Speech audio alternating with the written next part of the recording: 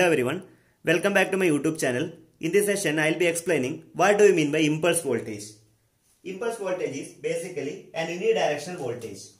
It is actually an unidirectional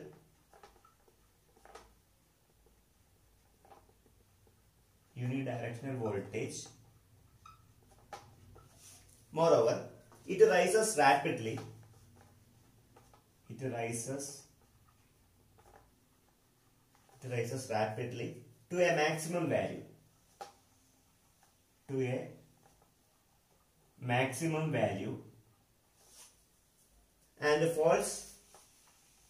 And falls more or less rapidly to zero. More or less rapidly to zero. This is one of the typical impulse voltage waveform. It rises rapidly to maximum value. As you can see, it rises maximum value. Till maximum value it will be rising. Thereafter what happens? The value is actually declining. The waveform is declining. It may be reaching to zero or may not be reaching to zero. Okay. Then there are two segments for impulse voltage. Impulse voltage comprises of two segments. The first segment is wavefront and the second segment is wavetail. Let us have a brief discussion on wavefront and wavetail. So I will be discussing about wavefront. What do you mean by wavefront? Wavefront is nothing but time taken by the wave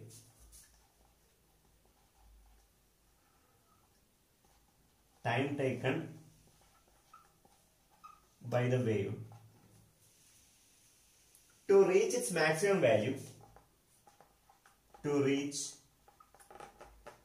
its maximum value.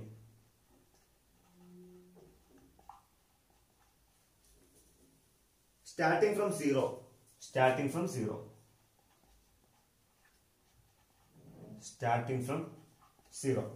You can calculate wavefront. That means wavefront time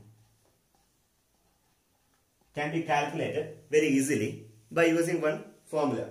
That means 1.5 multiplied by T2 minus T1. You can see this is T2 and this will be T1. So what is T2? Let us define what is T2. T2 is nothing but time taken to reach 90% of peak value. Time taken to reach 90% of peak value.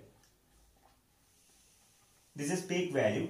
This will be T2. T2 will be 90%. Time taken to reach 90% of peak value. That is actually T2.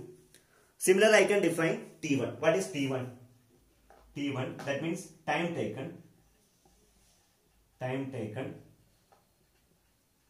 to reach 10% of peak value. 10% of peak value. Look at the diagram. Time taken to reach, see, 10%. Time taken, that is T1. T1 means time taken to reach 10% of peak value. See, this is a peak value. This is a 10% of peak value. So, 1.5 should be multiplied with the difference of T2 and T1. Then you will be getting wavefront. Next, I will be discussing what is wavetail. What do you mean by wavetail? That is the second segment of impulse voltage. Wavetail can be defined as time measured between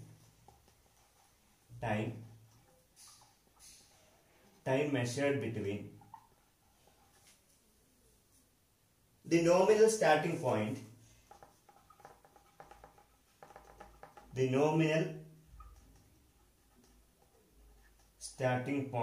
that means T0. This is nominal starting point. T0 is nominal starting point and the point on the wavetail. And the point on the wavetail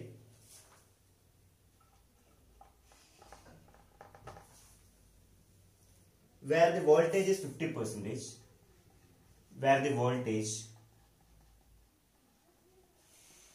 is 50% of the peak value.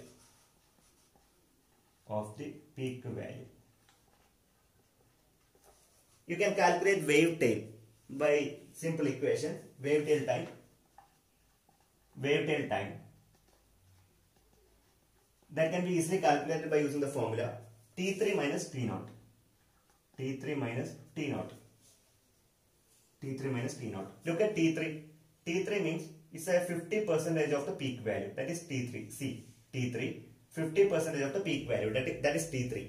Where T0 is the nominal starting point. See, this point is nominal starting point. If you calculate T3 minus T0, obviously you will be getting wave tail. It is not calculated directly. We will be calculating indirectly by using the equation. So this is about wave front and wave tail. I will be asking one more question towards you. Why impulse voltage is required? It is mainly applicable for insulation engineering. That means to study the effect of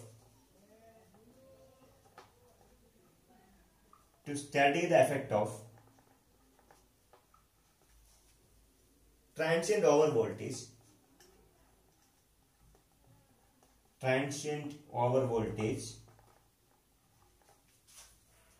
generated by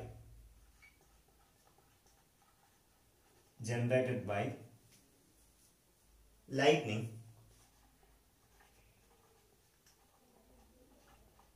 or switching operation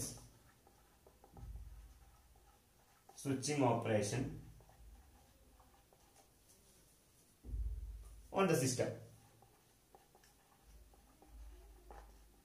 It will be mainly applicable in insulation engineering.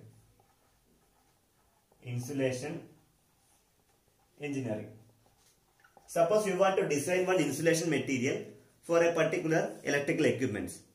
So during lightning and thundering, how about the insulation resistance? How about the behavior of insulation during lightning and thundering? You know, during lightning and thundering, bulk amount of impulse voltage will be generating during lightning and thundering, or during switching operation, bulk amount of impulse voltage will be generated. At that time, how about the behavior of insulating material? Whether the insulation is capable, whether the dielectric material, whether the insulation materials are capable to withstand those impulse voltage, that need to be tested. So that impulse voltage has to be generated. Okay, that is the importance of impulse voltage.